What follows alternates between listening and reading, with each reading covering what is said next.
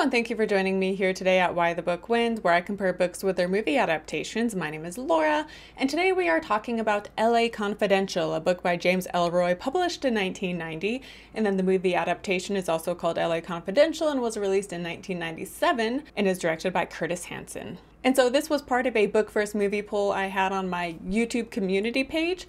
And the theme for this poll was the Academy Awards, since the 2023 Academy Awards are just around the corner, hence the theme for this poll. But L.A. Confidential was part of that mix because it was nominated for Best Picture, Best Director, Cinematography, Art Direction, and Sound. And then it won for Best Adapted Screenplay, and then Kim Basinger won for Best Supporting Actress. And this was part of the 1998 Academy Awards, and Titanic was part of that, and so Titanic did win a number of those.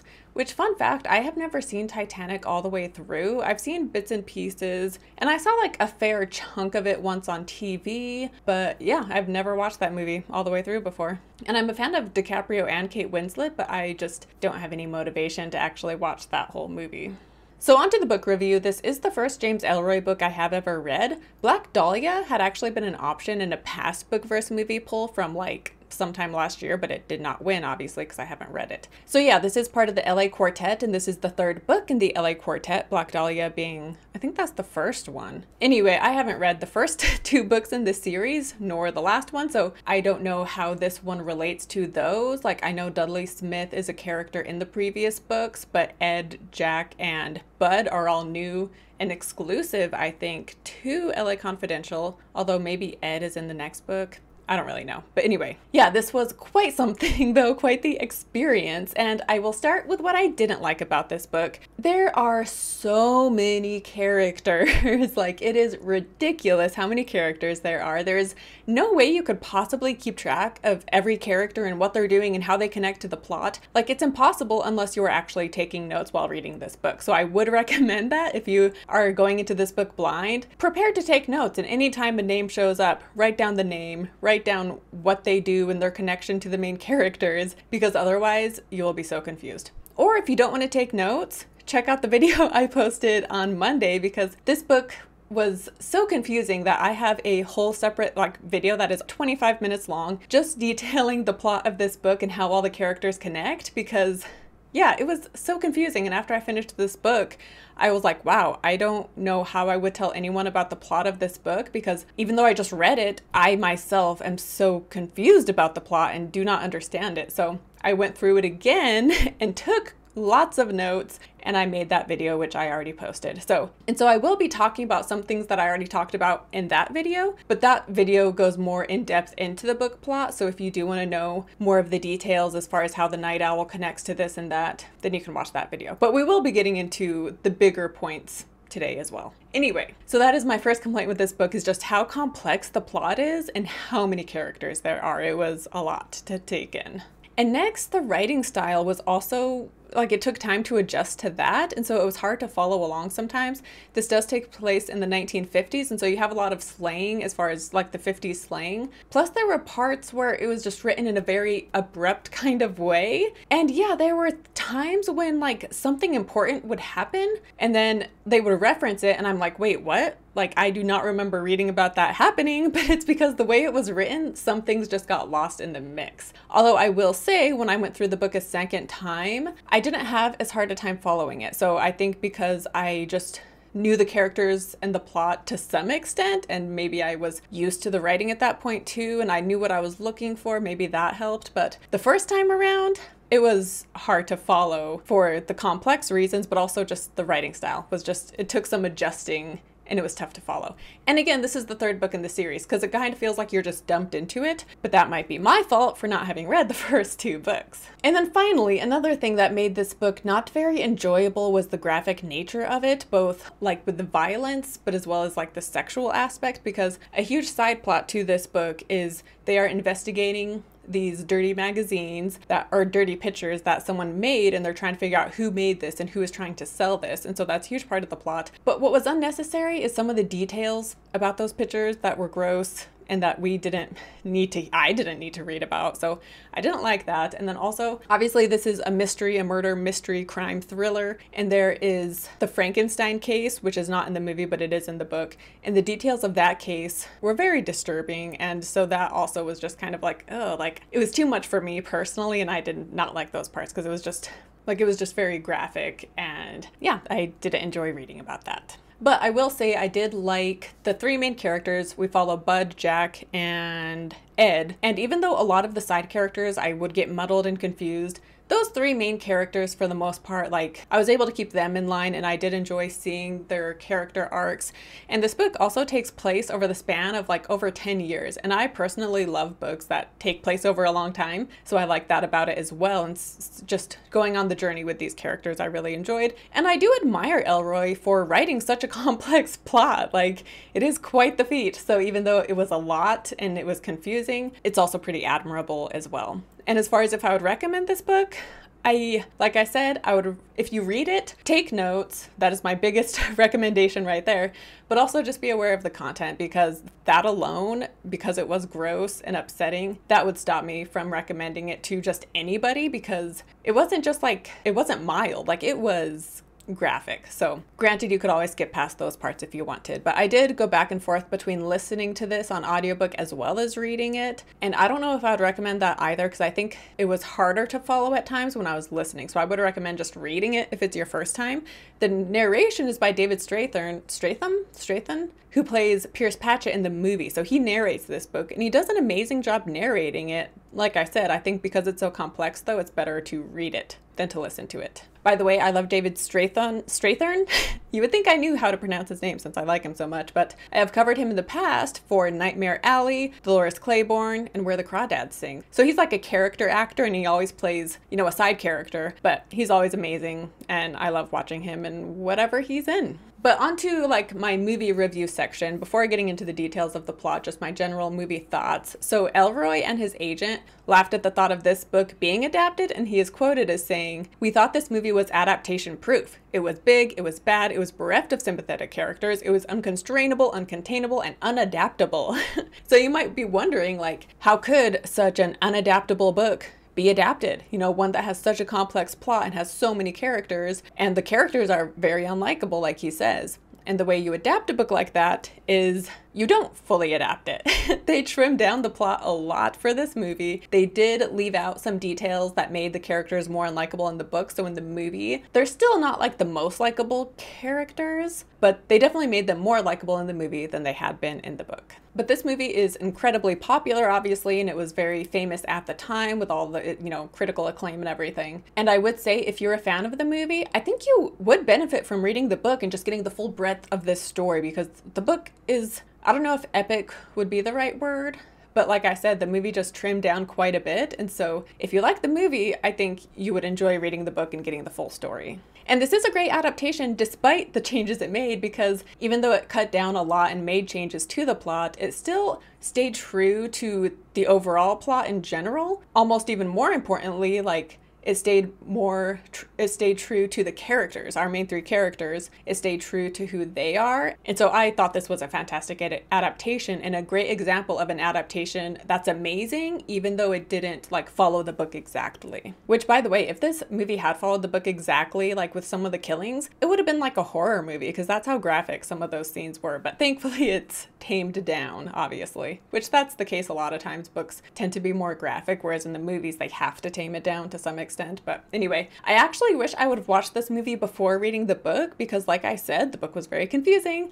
And I think if I had seen the movie first, it would have helped me have the characters in line and know some details of the plot that would help me kind of know where things were going in the book and make it easier to follow. But the book is also different enough that you could see the movie first and then read the book, and you could still have a good book experience, because there's enough changes that you don't know everything that's going to happen. So as far as the movie goes, I would recommend it. If you have not seen it yet, you should go check it out. It is available to rent on Apple. It is the breakout performances for Russel Crowe and Guy Pearce, so that was cool seeing them in an early role. We also have Kevin Spacey as Jack Vincennse, and then of course Kim Basinger won an Oscar for her performance. So yeah, I would highly recommend this movie. Check it out. And for the rest of this video or podcast, I will be getting into the details of the plot, plot, so there will be spoilers for both book and movie going forward. So, trying to figure out where to begin with this because there's so much going on. And obviously I won't be getting into everything that's going on with the book because there is so much going on. And like I said, you can check out that other video I did where I explained the book plot in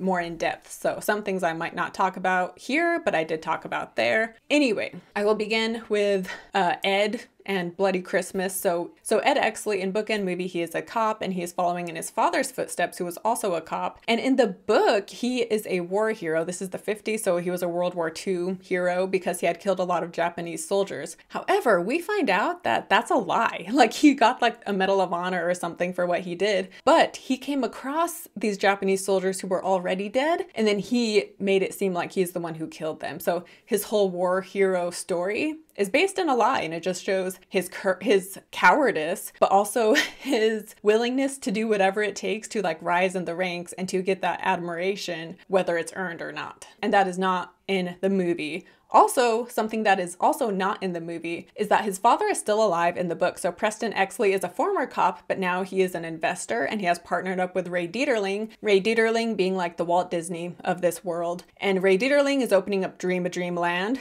aka Disneyland. And Ed Exley has partnered with him on it. So they are opening it together. Whereas in the movie, Ed's father has died. So he died when he was on the forest. He was shot by someone and they don't know who shot him. It's a mystery. The guy got away with it. And so Ed is following in his father's footsteps, wanting to make a difference in the world. And so in the movie, like I said, he is more likable because we don't have that backstory about him faking his war hero status. But so Ed is on duty when Bloody Christmas happens, which is an event that took place in real life actually, where a bunch of white cops beat up these Hispanic guys that were in custody. But so a lot of the cops, including Bud White and Jack Vincennse, get involved and they've been drinking and they beat up these men. But Ed Exley was like trying to stop it from happening. And so once the press finds out about it, the police are trying to find a way to contain the situation, but they know someone has to take the fall for it. And so Ed voluntarily is like, you know, I'll snitch on my fellow cops. I'm happy to do it. And so they end up having Dick Stensland, who is Bud White's partner, take the fall. And he was close to retiring anyway, so they were like, we'll just have him retire early and he gets his pension and someone takes the fall for it, and you know, it's good for everybody essentially.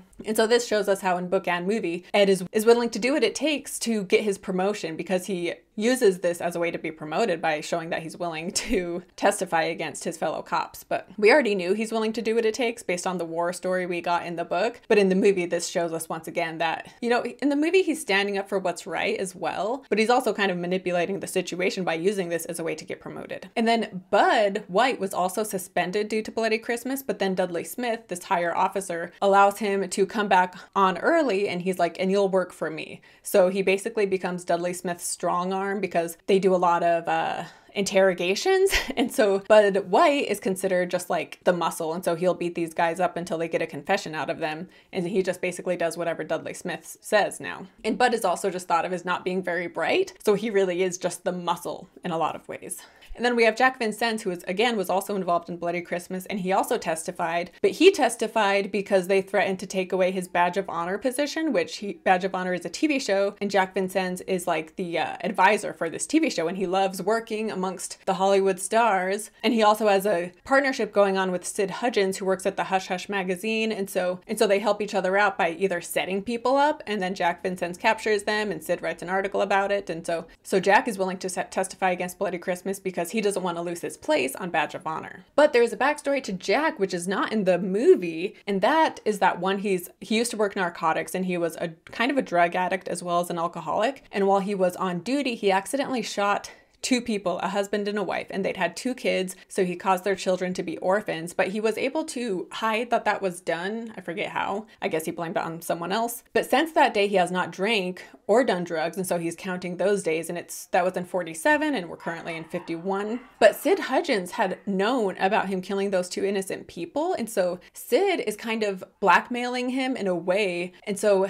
in the book, they have this relationship where they're using each other, but Jack is also scared of what Sid knows about him, and he doesn't want Sid telling the world about what he did to those two innocent people. And also in the book, he makes donations to the orphanage the two kids went to, so every year he makes a donation as a way to try to make amends for killing those two people. And yeah, that was not in the movie at all, and I thought that was a great part to his character in the book that I wish they would have included. So yeah, basically we have Bud White, who has his own code of honor because he also hates wife beaters because his father was abusive to his mother, and then his father ended up killing his mom and getting away with it. And so now as a cop, he is really harsh on men who are abusive to their wives, and he gets them, you know, persecuted and put in jail or whatever. But once they're released and on parole, he will like go check up on them and threaten them and make sure they're still not hitting their wives, essentially. So he has a weak spot for damsels in distress, essentially. And so he's not thought of as very bright, but he is very, you know,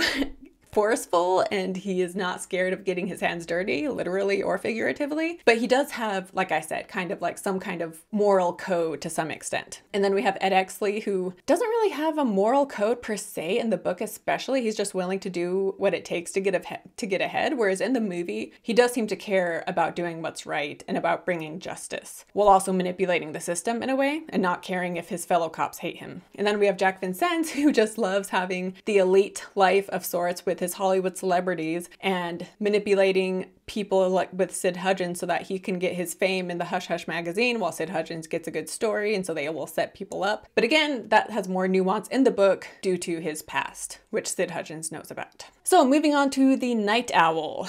So in the book, like I said, this book spans like 10 years, whereas in the movie, everything takes place within like a few months, not long at all. So in the movie, shortly after Bloody Christmas, in the book, it's a bit longer. But anyway, 6 people are found dead at the Night Owl Cafe. And in the movie, Bud's former partner, Dick Stensland, he is one of the people who was killed at the Night Owl. Whereas in the book, it was this like former police officer named Mal Lunsford, who was like a disgraced cop who is now a security guard, and he was one of the ones at the Night Owl. So they just switched him out with Dick Stensland instead as a way to like trim down on the characters. But in the book, there was also a woman there who was a prostitute, Sue Lefferts, as well as a pimp named Duke. And I'm just going to skip the details, but basically they think it's this guy named Duke, but turns out it was a guy impersonating Duke. And the impersonator and Sue Lefferts, who is the prostitute, I don't know if I mentioned her name, she and this impersonator killed Duke in order so that this new guy could impersonate Duke and get in on Duke's business deals. But all of that is left out of the movie. There is no like Duke and Duke impersonator. But in the movie, Bud White sees that Sue Lefferts is one of the women who was killed in the Night Owl, and he had previously seen her with Pierce Patchett and Lynn Bracken. And so he recognizes her from them, and so he goes to see them and asking them about her since she has now been found dead. Whereas in the book, he comes across Pierce Patchett and Lynn Bracken through, you know, the Duke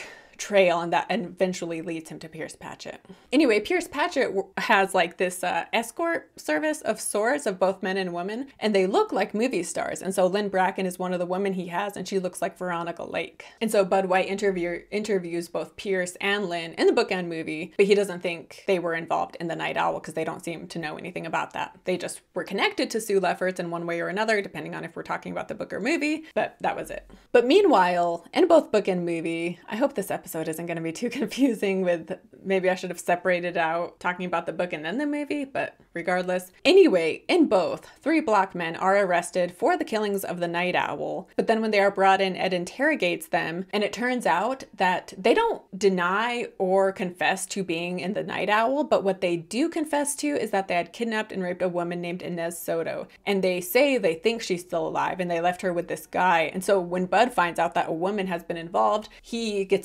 runs over to where she is at, and he and Ed save this woman, and Bud kills the guy that had been with Inez. And so they bring Inez back, and she's in the hospital, and they're waiting for her to tell them, like, how long were they with you? Like, did they have time to leave you and then go do the Night Owl? They're trying to figure all that out. And in the book, it is like a while later, like, I don't know if it's months later, but eventually these 3 men escape, and Ed ends up going after them, and he and some other cops kill these 3 men. In the movie, they escape and Ed kills them, but it was like within the same day or something. And when they escape and are killed, the DA Ellis Lowe in the movie, in the book, he claims that the 3 men had confessed to doing the crime. And so, you know, Night Owl case is closed. Those 3 men were unfortunately killed and didn't get a chance to be tried. But Ellis Lowe claims that they already confessed to him, so it's all good, essentially. And so they basically closed the Night Owl case at that point too in the movie. So to talk about Inez Soto, the woman who had been kidnapped by those three guys. So in the movie, Ed goes to get her from the hospital. While she was in the hospital, she told the cops that the men had left at midnight, giving them plenty of time to do the Night Owl killing because that happened at like 3 a.m. And so Ed feels like it's them for sure, because they also had other evidence pointing to them. But then when he picks Inez up from the hospital shortly after, she confesses like, actually, they were there all night long. And Ed is like, wait, what? Why did you lie? And it's because she wanted revenge for what they had done to her. And she's like, if I didn't lie and say they were involved in the Night Owl, then they wouldn't have been punished because like nobody would have cared what they had done to me. So I lied in order to make sure I got my revenge on them. Whereas in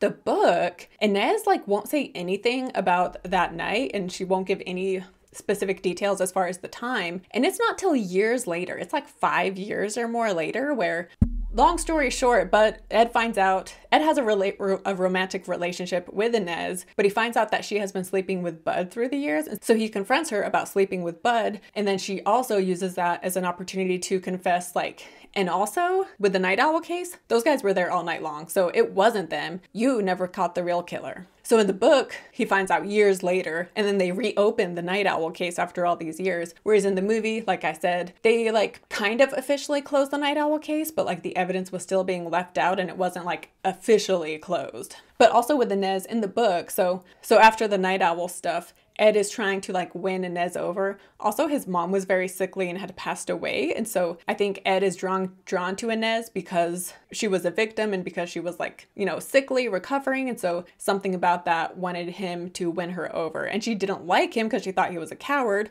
but she liked Bud because Bud shot that guy who had been keeping her hostage. Anyway, so Ed is trying to win her over. And since his father is connected to Ray Dieterling in Dream a Dream Land, he's like, I can bring you to the Dream a Dream grand opening. And she loves Dream a Dream. So she's like, yes. And she meets Ray Dieterling and he takes a liking to her and he offers her a job at Dream a Dream. And so Inez starts working for this company throughout the rest of the book, and she becomes very close with Ray and Preston Exley. But to talk about Jack and Fleur-de-Lis, so while the Night Owl is happening, prior to that, Jack was on Vice and they were trying to track down who was making these dirty pictures they had come across. And in this process, Jack finds Fleur-de-Lis, which is this company. Like I said, Pierce Patchett owns it and they have different men and women that can be hired out. Pierce Patchett also has women get plastic surgery to look like the movie stars, like I said. And so he hires this plastic surgeon, Terry Lux. But he calls Sid at one point asking about Fleur-de-Lis and Pierce Patchett and like, do you know anything about this? And Sid acts very unusual, and he has a line where he says like, we all have secrets, Jack, even you. And that's his way of threatening, like, I know what you did. Don't dig any deeper or I'm going to expose you. And so Jack is just very paranoid, being like, man, like Sid is threatening me. Clearly he's involved with Pierce and Fleur-de-Lis. And so he's in this personal conundrum. And eventually in the book, he goes to see Sid, and when he finds him, Sid has been brutally killed. And so while he's there, he's trying to find the documents that Sid has on him. However, someone had been there, I guess, and it was like emptied out and he couldn't find the documents. But later on, he ends up getting the documents from Lynn Bracken because she'd had them along with other files. I forget how Lynn got them. But anyway, in the end, he like burns whatever information Sid had on him. But Jack, when he finds Sid's body, again, he like doesn't want much investigation done into Sid because he's worried the police will find out about his past. And so he doesn't call in Sid's death under his own name. He calls in pretending to be someone else. And when they call him in to see Sid's body, he acts like he had no idea. Whereas in the movie, so Jack, again, he's on Vice and they want him to find who made these pictures. And he had found a Fleur-de-Lis card earlier, which he did in the book as well. Anyway, so he knows it's related to Fleur-de-Lis. But after the Night Owl, he gets back on Badge of Honor. And so with Badge of Honor, Sid was wanting to set the DA up with this guy who works for Fleur-de-Lis, and he wants to expose the DA with this guy. And so Sid pays him $50, which is in our day is like way more money. But in this moment, Jack starts to not like the life he's living and how he is setting these people up to be caught and just using it for his own gain. And so as he is waiting to show up and make this arrest, he leaves the money Sid gave him. He doesn't take it, and he goes later than he was supposed to help pick up the guy who works for Fleur-de-Lis. But when he shows up, the guy from Fleur-de-Lis has been killed. But going back to Pierce Patchett and Lynn Bracken, in the book and movie, Bud questions Patchett and he also ends up questioning Lynn Bracken, and he asks her out on a date ultimately. In the movie, he kind of takes a while to officially ask her out, whereas in the book, he asks her out after that first interrogation and they start seeing each other. So in both, even though it takes him a while in the movie, they start dating. However, in the book, Lynn Bracken is 29 and the following month she turns 30. And in the book, Pierce Patchett makes his woman retire at age 30. So she works as a call girl for like another month and then she quits and opens up a dress shop in Los Angeles, partnering with Pierce Patchett at the dress shop. But there was a great scene in the movie when Bud White finally goes up to her and like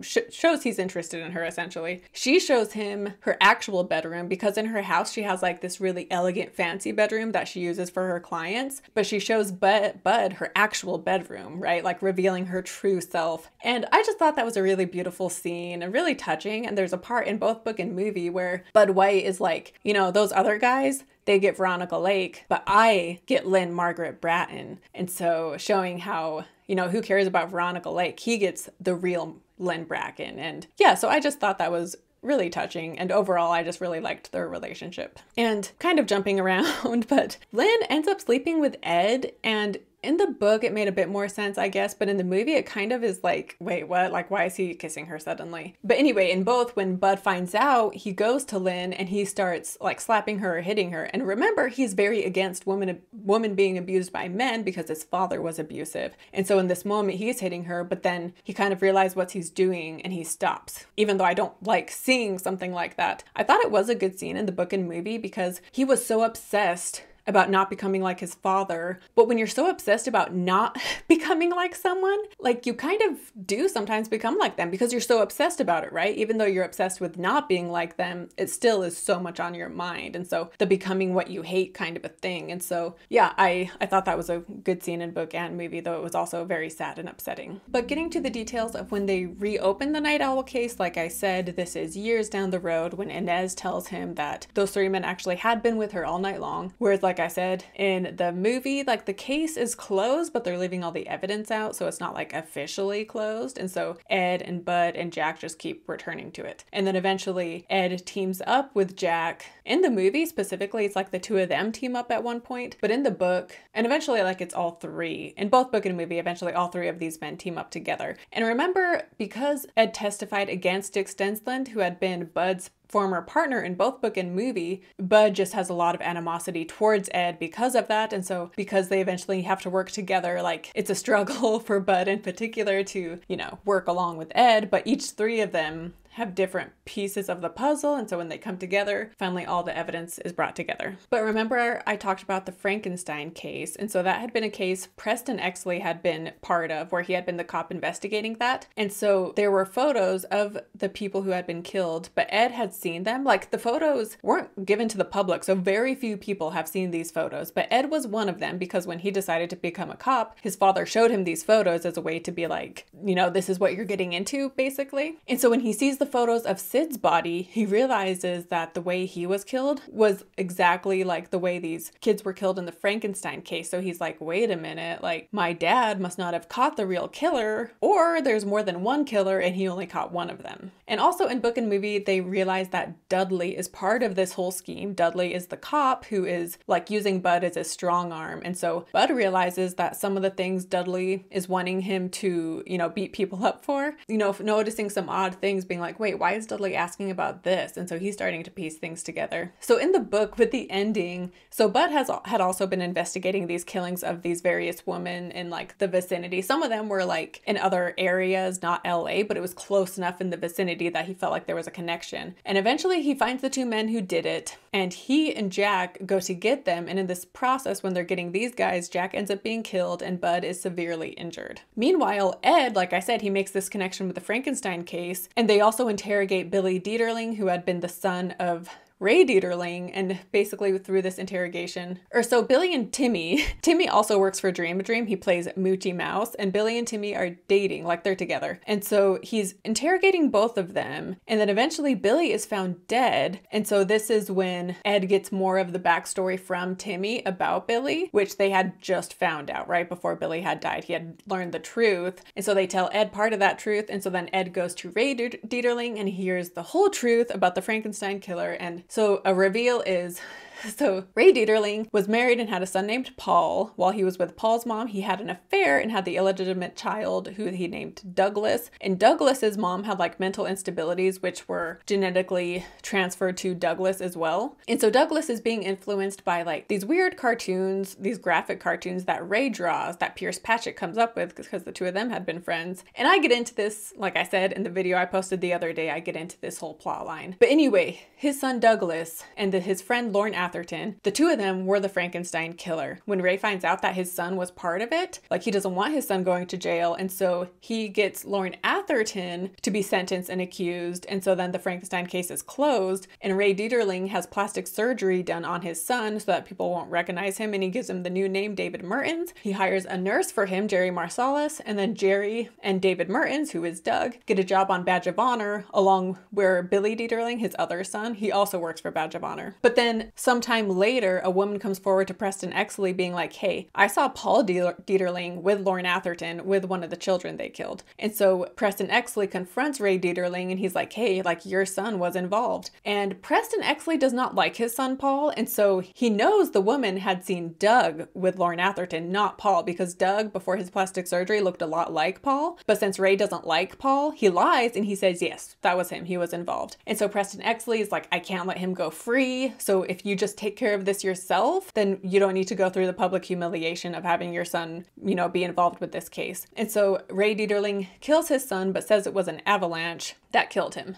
And so that, you know, appeases Preston Exley. But so Ed confronts his father about this, and he's like, you need to pay the price for what you did, but I'll give you a few days to get your affairs in order. And he like tells Ray Dieterling the same thing. But then a few days later, Ray Dieterling, Preston Exley, and Inez Soto, because she had been close with them, are all found dead at Dreamland, and it appears they have committed suicide. There is also this whole side story with Art Despain, who is Preston Exley's partner. Like they had been cop partners, and now they're investing partners, because he was also involved. The murder of these other guys who were connected to the dirty pictures, which I didn't even get into that with the book, but Jerry Marsalis, who is the nurse for David Mertens / Doug Dieterling, he had done the dirty pictures. But like, yeah, it's just like so much to get into. So I'm just not going to get into that here because this video is long enough, so you can just watch the previous video if you want to know more about all of that drama. Anyway, so the book ends with the death of Ray Dieterling, Preston Exley, and Inez Soto, and then Bud White is severely injured, also like I said, but he and Lynn Bracken end up getting together and moving to Arizona where she is from and living happily ever after, essentially. Pierce Patchett ends up being killed, and Dudley Smith is the one who has Pierce Patchett killed, and they find out that Dudley Smith is the one who ordered the killings at the Night Owl because that guy Duke, he had wanted him dead because Dudley wants in on this new drug scene that had Mickey Cohen had been part of, but then Mickey Cohen is this crime boss who was in prison, so Dudley is trying to take over this crime business, and so he wanted Duke killed, and that is why that all happened. But he's not able to officially get Dudley because as they're, you know, going across this trail of information, no one will confess to Dudley's involvement, and so they aren't able to actually pin anything on him, but they know he's involved. So at the end of the book, Ed Exley is still in the police force, and he is like, you know, rising in the ranks, and he promises Bud White, who obviously is no longer a cop because of his injuries, so he promises him like, I'm gonna get Dudley. And that's basically how the book ends. And like I said, Jack ends up dying. And so I guess maybe in the fourth book, we see them officially nail Dudley, hopefully, but I haven't read that one, so I don't know for sure. Whereas in the movie, so they're piecing things together, and then Jack talks to Dudley, and he's like telling him what he's found out, and Dudley is like, have you told anyone else this? And Jack is like, no, I haven't had the chance, I came to you first. And so then Dudley shoots him, and that is when we realize that Dudley is the bad cop who is involved in all of this drama with the dirty pictures, with the drugs and everything. And Jack's final words are Rollo Tomasi. And earlier in the movie, Ed and Jack had been talking, and Ed is like, you know, I joined the police because I wanted to make a difference in the world because my father was killed by a man, and he named the man Rollo Tomasi because he doesn't know the guy's actual name, but he's like, I named him Rollo Tomasi, and the reason I became a cop was so that justice would be served and people like this Rollo Tomasi wouldn't get away with things anymore. But he admits that like somewhere along the way he lost track of his moral code, so to speak. And so he wants to find that moral center again and get back to doing what's right. And he asks Jack why he became a cop, and Jack is like, you know, I don't even know anymore. And so they both have this moment kind of trying to figure out who they are and who they want to be. And so Jack's final words are Rollo Tomasi, this word, this name that Ed had given to his father's killer. And so after Dudley announces the death of Jack, you know, obviously not admitting that he was involved, he later goes up to Ed and he's like, hey, did Jack ever mention someone named Rollo Tomasi? And Ed like realizes like, wait a minute, like, how would you know about that? So it clues him in that Dudley is shady in one way or another. And I love that moment. That was so good. But yeah, Dudley tries to get Bud White to kill Ed because Ed slept with Lynn Bracken, and they show Bud White the evidence, like Sid Hudgens was involved. And Sid Hudgens had been partners with Dudley, but after Sid Hudgens tells Bud that Ed had been sleeping with Lynn, Dudley then kills Sid Hudgens, which was different from the book, obviously, so many differences. But anyway, so he is hoping Bud will kill Ed, but then Ed stops them and he's like, hey, Dudley is behind all of this. He is wanting you to kill me, so we need to go against what he wants, and we need to partner together. We need to work together to bring him down. And so they end up partnering and working together. And then there is a setup where they are both sent to the Victory Motel, which in the book, Ed goes to the Victory Motel, but now I can't remember why. Anyway, in the movie, they both show up there, and Dudley had them sent there as a way to ambush them and kill them. However, there is a shootout and a lot of people are shot, but Ed and Dudley are left standing. And Dudley thinks that he's got Ed, you know, as a dirty cop now. And so as Dudley's walking away, Ed ends up shooting him, which earlier in the movie, Dudley had been asking him like if he's capable of doing things that a dirty cop needs to do. And Ed is like, no, I wouldn't do any of those things. But then in the end of the movie, he does. He shoots Dudley in the back, showing that he is capable of making tough choices and making not 100% legal choices, basically. So yeah, in the end of the movie, Ed is brought in and they're like, can you explain yourself? And so he tells them the whole thing about how Dudley was involved, and he ordered the Night Owl killings because Dick Stensland, who was the cop who was killed, had this heroin that he wanted from Mickey Cohen, who was the crime boss. And so he had the Night Owl killings happen so he could get back at Dick Stensland. And then Fleur-de-Lis, like, how do the dirty pictures even go into the movie?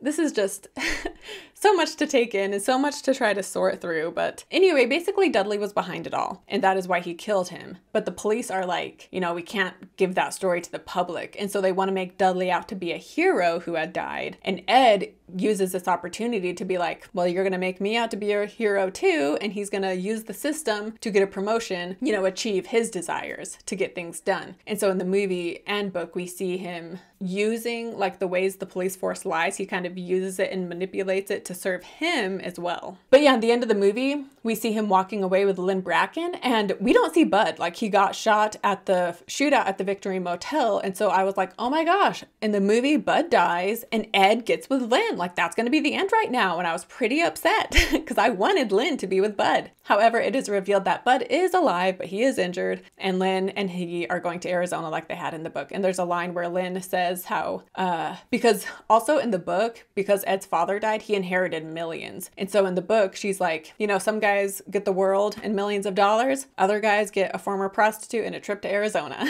In the movie, she says something similar, but she leaves out the millions because obviously the story with his dad is different in the movie. But yeah, and then a big difference obviously being that he gets Dudley in the end of the movie, whereas in the book, Dudley still has not been accused of anything. But yeah, so that's it for the plot. I know that took up so much of this video and I know it was confusing, so I apologize, but this book and movie both have a lot going on and there's enough differences that it's just confusing to try to talk about both at the same time. But anyway, that's the basic premise of both of them. And so just my general thoughts: for one, the movie, it gives us exposition through the narration of Sid Hudgens reading his Hush Hush magazine. And I thought that was a great way to fill us in on what was going on without using like an actual narrator. And the book does this too, where it will have chapters where it's just articles and newspaper clippings informing us on what has been happening. So I like those in both book and movie. I thought that was well done. And I thought the performances in the movie were fantastic. James Cromwell played Dudley, and he had just been in Babe, I think it was, where he played like a very likable person. So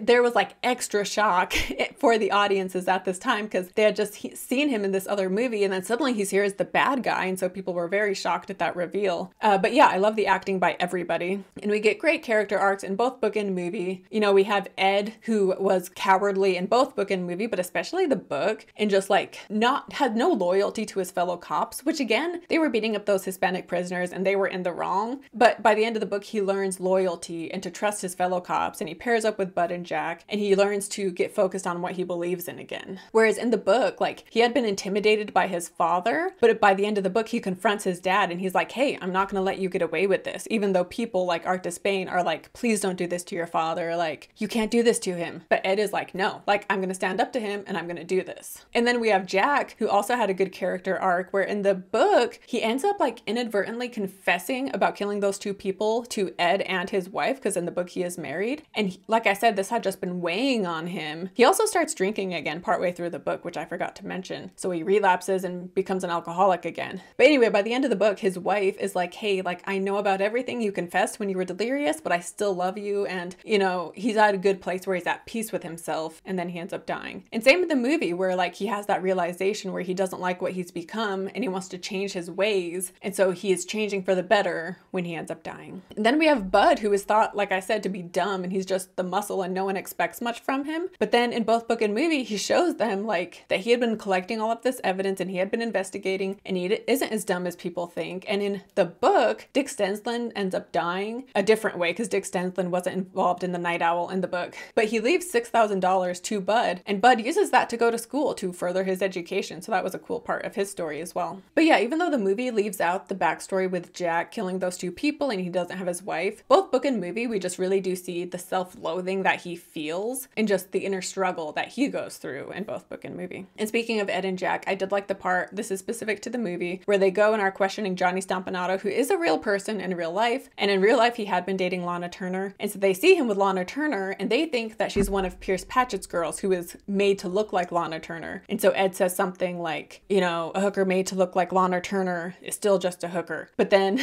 Jack reveals like, that's the real Lana Turner. And so it's just this funny moment where Ed is embarrassed. And yeah, anyway, I got a kick out of that and seeing the two of them partner together and grow closer together. Also, like, there's the part where in the beginning, Sid and Jack set this couple up to be arrested so that Jack can get in the papers and Sid gets a good story. And they're like, hey, like, should we get the movie theater in the background for like a really good photograph with like, you know, Hollywood? But there's also another part where they're at the Night Owl Cafe and it's Dudley and Ed, and the cops show up, or the press shows up, and they're like, can we get a picture? And Ed and Dudley like pose for this photo, which it's just funny. Like, they're in the middle of a murder case and then photographers show up and they like do a cool pose. So it's just very fitting since this is Hollywood, right? But also I wanted to do a shout out to Bullet Train, the book, because in Bullet Train, the characters Lemon and Tangerine are talking about like, if one of us is killed, before you officially die, say a key word to your killer. That way when the killer says something about this key word, it clues in the one who's still alive to that being the killer.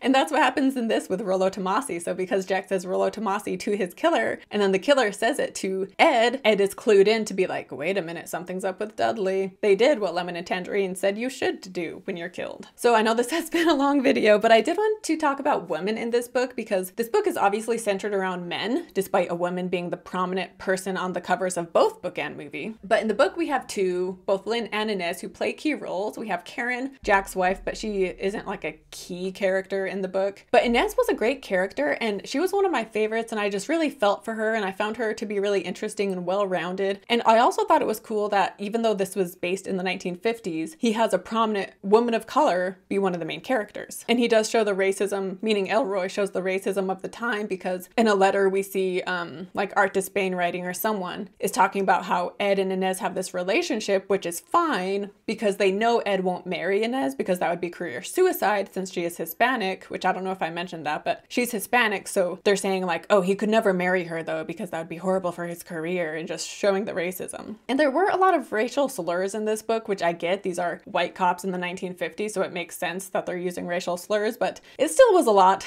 So just be aware of that if you read this book. But anyway, even though I liked Inez and I liked Lynn, I did think Lynn would be more of like a femme fatale and have some ulterior motive or something more going on, but she didn't. She was just, there wasn't anything more to her. Like, she wasn't involved in the case in some deeper level necessarily. But what I didn't love though is that both main characters, both women characters, like, sex is a key part of who they are, because Inez is introduced in the story when she is raped by the men who were thought to be involved in the Night Owl, and then she ends up sleeping with both Ed and Bud. And then Lynn sleeps with both Bud and Ed as well, and obviously sex is part of her character since she's a prostitute. And so it would have just been nice to have a character, a female character, where sex wasn't a key part of who they were, right? Because it is just adding to the sexualization of women, I guess. But even so, I did like both of those characters, and I did find them both very compelling. I was sad that the movie cut Inez's role down so much. She is in hardly any of the movie, and Lynn is the focus, is the only female character in the movie. So I wish they would have kept Inez, but again, they were trying to trim down characters in general because there's just way too many characters in the book to fit into this movie. But